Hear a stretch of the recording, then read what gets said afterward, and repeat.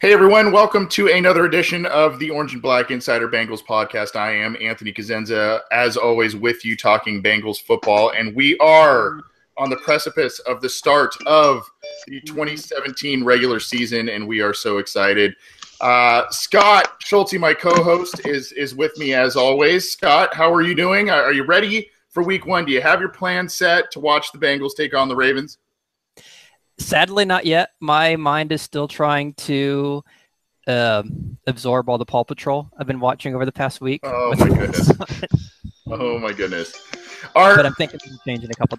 Our guest, Matthew Cohen, is with Baltimore Beatdown, and he's a little bit more fresh-faced looking than you and I are, Scott. So I don't know if he knows about the whole Paw Patrol thing, but Matthew, good to have you with us. Again, Matthew is with SB Nation's Ravens site, Baltimore Beatdown. He's the editor there, and he's going to help us preview the upcoming season opener, Ravens at Bengals at Paul Brown Stadium. So for those of you who are joining us in the live YouTube chat, definitely, if you got some questions, let us know. And if you got some questions for Matthew, we'll relay those, but we've got some as well. Matt, why don't you tell us a little bit about yourself before we kind of dive into the whole 2017 season opener and how you kind of became a Ravens fan, how you got to work with SB Nation and Baltimore Beatdown. Yeah, so again, thank you for having me on. As a Ravens fan, I kind of started out just my family on my mom's side is just from Baltimore. So I kind of grew up with the Ravens all around me. I was watching them as a kid, and just over time I grew up with, Ray Lewis, Ed Reed, some of those big defensive names, and it's stuck. In terms of coming to Baltimore Beatdown, this is my second year there. Around June of last year, I saw a tweet from the Baltimore Beatdown saying they were looking for new writers. So I applied, just sent some stuff from my high school paper, and lo and behold, I got the job. And here I am as an editor now. It's kind of been lucky to get such a great experience. Awesome. Yeah. I mean, obviously the SB Nation sports networks are full of great writers, editors, and Scott and I are patting ourselves on the back too, because we are part of that. But glad to have you with us. And for you, you're pretty stoked. I mean, basically since the Ravens have been in existence, they've been competitive and/or champions. So you've watched you've watched a lot of quality football over the years, which is awesome. I'm just going to start off with kind of an obvious one, a question that obviously a lot of Bengals fans have on their mind, and it's about Joe Flacco, his herniated disc in his neck. There's been talk about, at least in the summer, there was talk about him potentially missing some regular season time. It doesn't look that way, correct? Yes, that's correct. He returned to practice on Saturday, and today when the Ravens injury report came out, Flacco was listed as a full participant in practice. So all throughout the process, Coach John Harbaugh and everyone else around the Ravens have really tried to stay with their mantra that Flacco will be playing in week one, and it appears based on the practice schedule that he will be ready to go. Awesome. I guess I should say not awesome for the Ravens, maybe not so much for the Bengals, but there's a lot of new faces now on this Ravens team, Matt, and mostly at least for me, at wide receiver. They added Jeremy Maclin. They still have Mike Wallace, who they've had for a little bit of time here. Brashad Perriman is a guy that they drafted a couple years ago and has yet to really make a big impact on this team. But Steve Smith's gone. Obviously, Torrey Smith from a few years ago is gone. There's kind of some turnover at the wide receiver position. Now, with Flacco not really practicing throughout the summer and training camp, you got a couple of new faces there at wide receiver. Is there concern there? How has Perriman looked? Kind of break down the wide receiver group for us, if you would. So I would say there's, at least in my mind, slightly some concern, and that's only because Flacco hasn't really had enough time to gel and get chemistry with some of his new faces at the receiver group. Losing Steve Smith obviously hurts. It's, he's a potential Hall of Famer, probably a first ballot Hall of Famer. It's hard to lose a guy like that. But when you bring in someone like Jeremy Maclin, who I don't think you can say is on Steve Smith's level, but he's a really great receiver. He's been to Pro Bowls in the past. And while the Ravens will likely be using him in the slot instead of outside. He should be having a pretty big impact this year. He may well lead the team in targets. In terms of Perryman, he actually has had some injury setbacks too. He returned also on Saturday to practice. He missed, I think, the entire preseason. But during OTAs and mini camp stuff over the summer, he was one of the most impressive guys that we saw on Twitter every day. Was that, oh, Perryman was the most impressive. The highlights after practice was all that Perryman was making these incredible catches, big plays, and it garnered a lot of hype. And since he's missed so much time in the preseason, I think that kind of died down a bit. But now that he's back, I think it's time to start ramping the hype back up in terms of a potential breakout year. In terms of Wallace, Wallace was the team's leading receiver last year with he had 1,000 yards. I don't know if I can undoubtedly state he'll be the leading receiver this year. I think he's the favorite to be, just based on he's still the number one receiver in the offense. Hopefully with Flacco now 2 years removed from his major knee injury, he'll be more able to take advantage of Mike Wallace's deep threat ability. And again, hopefully Flacco can now have chemistry with his new group of receivers. Obviously, that's a little bit of a concern considering Flacco missed the entire preseason, and considering how bad the offense looked during the preseason. I don't know how much you followed the Ravens preseason games, but they were bad. So it's going to be interesting to see how they perform this week.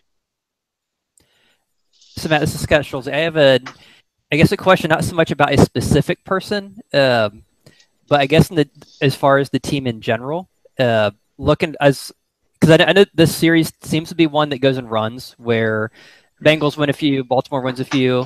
So looking back, the Bengals have won 6 of the last 7. So obviously as a Bengals fan, I would expect more of that. As a Ravens fan, I'm sure you're expecting that to change. So my question would be, what is it about the 2017 team that has Ravens fans excited saying, that streak is ending and this is why? That streak is going to end because the Baltimore Ravens are getting back to what they were founded on, and that's defense.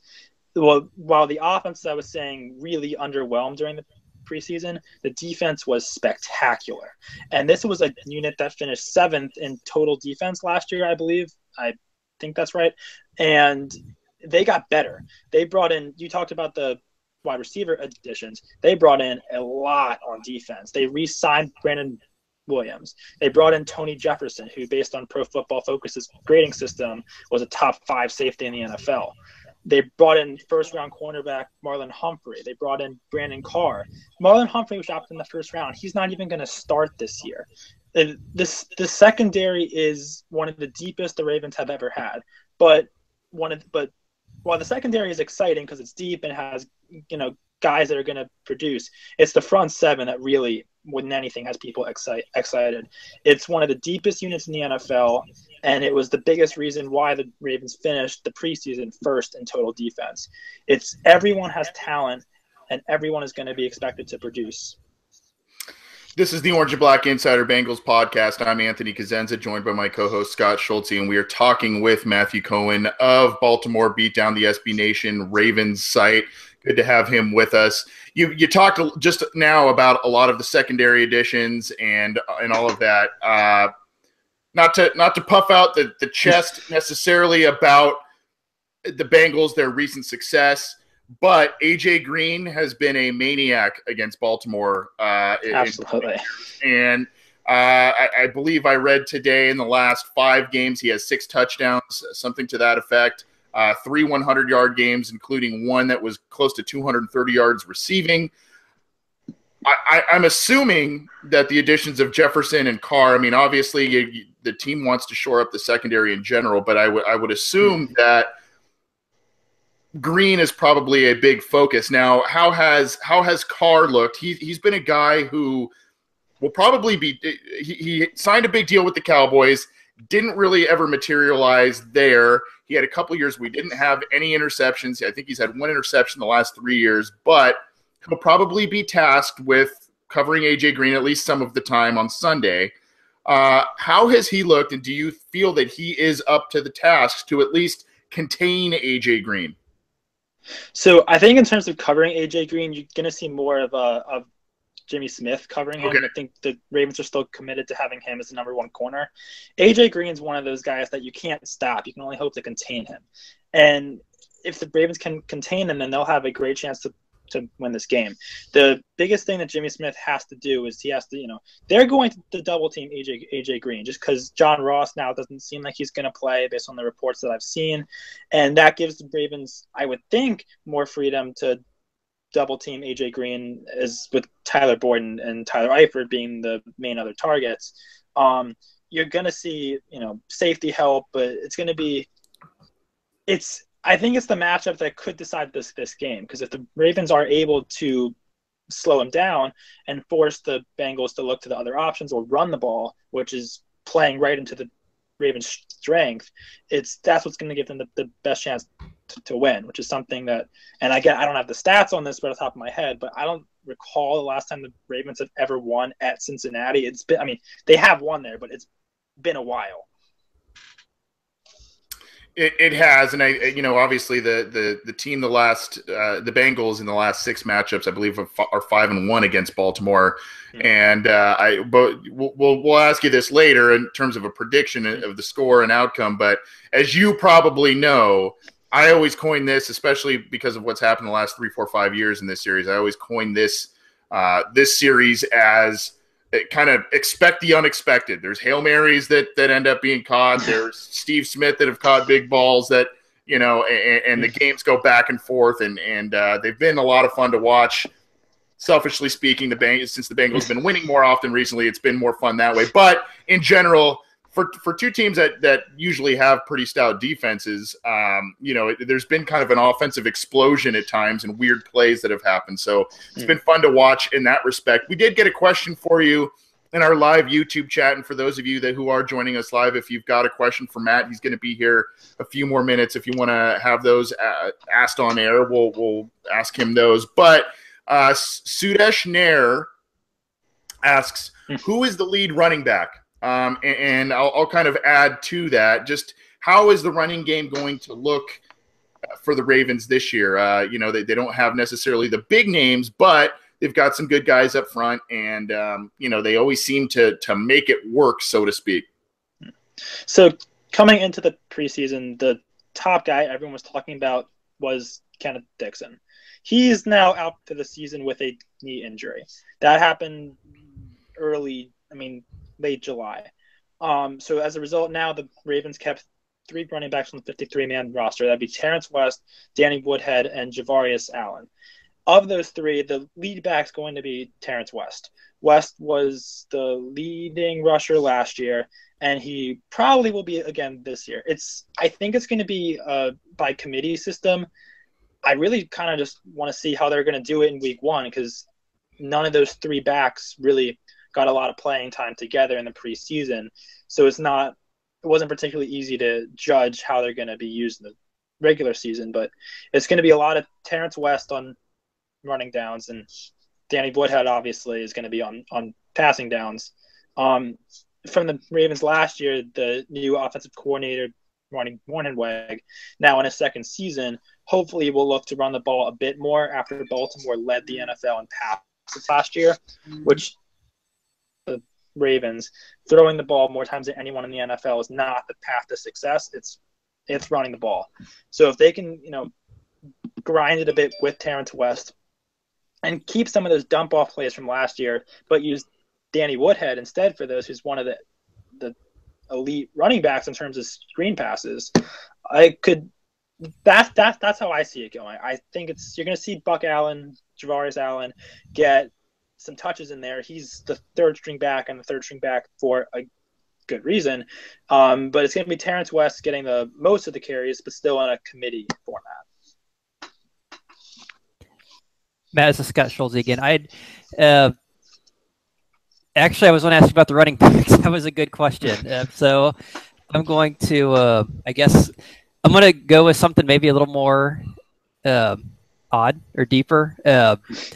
Because I'm a big fan of the draft. A couple years ago, I remember this really highly regarded tight end named Max Williams, who there was a lot of hype regarding, great blocker, great receiver. I think he's now in his third year with the Ravens, second-round pick. Last time I looked at the depth chart, he seems to be way down there. What exactly is up? Is he going to become the next Tyler Eifert, the next Gronkowski, or was he? Did it just not work out for him, or is it injuries? I guess I'm just curious. Whatever happened with this guy who had been hyped so much? I think it's a combination of injuries, but also that he's just never really lived up to the potential that he's been thought to have.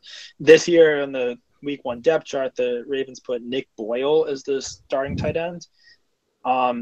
Williams had some pretty big plays in the preseason. He showed that's probably some of the biggest flashes we've seen from him, but I don't think he's ever lived up to the potential that everyone thought he was going to have in terms of a elite tight end. With Dennis Pitta now gone, you may see more from him this year than you ever saw from him in the past, giving him probably the best chance he's ever had to have a breakout season. And hopefully he's able to do so because the Ravens really need someone to step up at tight end and be their reliable option. Talking with Matt Cohen of Baltimore Beatdown, SB Nation's Ravens site. This is the Orange and Black Insider with Anthony Cosenza and Scott Schulte. Just a couple more questions, and then we'll get you out of here, Matt.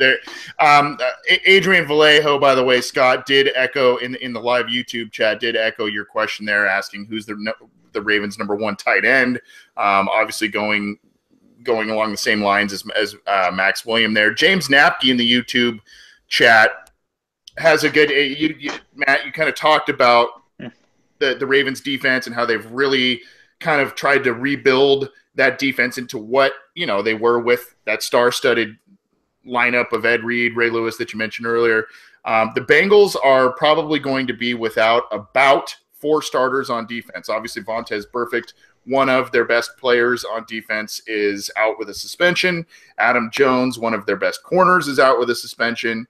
A couple other guys, that are looking to be nicked up and whatnot. But is that something, when you look at the Bengals defense and you look at the Ravens offense, is that something that you hope or you think that the Ravens can take advantage of with a guy like Woodhead in the passing game, maybe open up play action for the deep ball? Absolutely. Yeah. I think that's something that Ravens are going to definitely do. I think they'd be, crazy not to take advantage of some of the weaknesses that the Bengals may have this weekend. Whether it's, in the passing game with Adam Jones not being there or trying to run the ball more with Burfict not being in the middle of the field and not with all his crazy hits. But we'll see. It's something that I hope the Ravens will be able to do, and I think it's maybe one of the keys to them winning the game if that is their final result.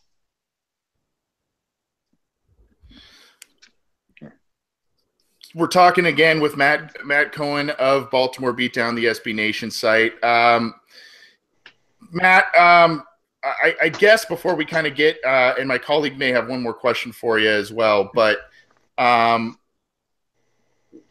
what do you think the biggest key is for this week's game? Is it in terms of the Ravens having success going into Cincinnati and winning this game? Is it shutting down A.J. Green?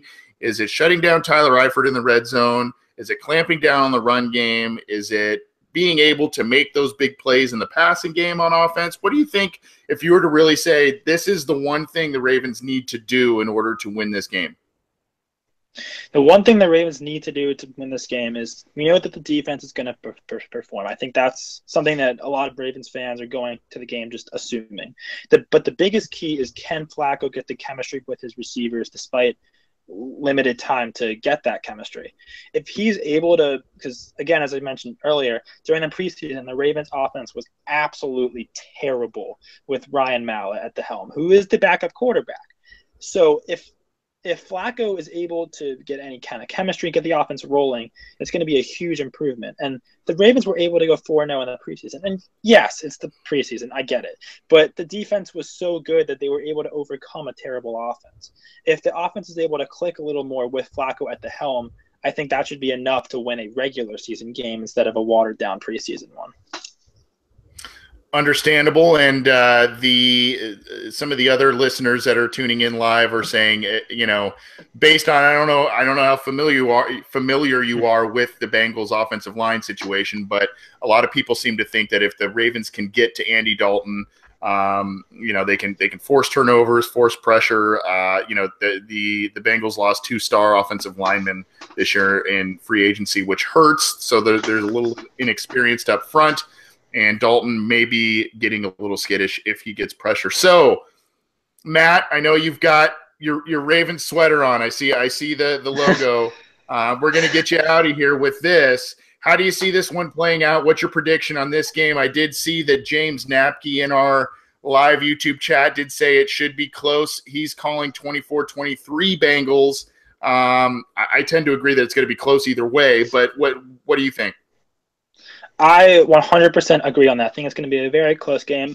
Honestly, I think it's a coin flip on who wins the game because the Bengals have losses on defense and offense that are going to hurt them, but the Ravens still have a lot of offensive question marks. I think at the end of the day, I really think this is going to come down to who has the ball last, and at that point, who has the best kicker. And if it comes to that, I gotta go with Baltimore. Because we do have the best kicker there. I think if it's going to come down to a last-second field goal, I want Tucker kicking it. And I think that's what's going to come down to. I guess if I have to give a score prediction, I don't know. That's tough. I would say somewhere around 24-21 Ravens. Yeah, that's low scoring. It's probably going to be the occasional big play with a lot of 3-and-outs mixed in for both teams. And like you said, it very well may come down to the kicking game. And the Bengals kicking game is it's interesting at the moment, to say the least. So, Matt, thanks for coming on. Appreciate it. Where can people find your work aside from? Yeah, absolutely. Where can people find you on Twitter? Where can people find your work aside from at Baltimore Beatdown? I think you do some stuff for the Washington Nationals I saw as well. Yeah, so you can find me on Twitter at MDC_99. In terms of the Nationals thing you mentioned, I've been writing for a Maryland sports blog. It's mostly a high school sports blog, but I've just been contributing some other stuff. So I've been their Washington Nationals writer. I've also been working for a local newspaper, which I seriously doubt anyone in Cincinnati cares about, but you can get awesome. To all my stories from there. And then on Baltimore Beatdown as well. Everything's on my Twitter if you want to find my stuff. Awesome. Well, I appreciate the time. I know we had a little hiccup getting you on here, but I appreciate you dealing with that and coming on. And maybe if you're willing and able, maybe we'll have you on towards the end of the year to talk about the rematch between the Bengals and Ravens. Absolutely. Thank you again for having me. All right. Appreciate it. That was Matthew Cohen with Baltimore Beatdown, the SB Nation Ravens site. Awesome insight. Obviously,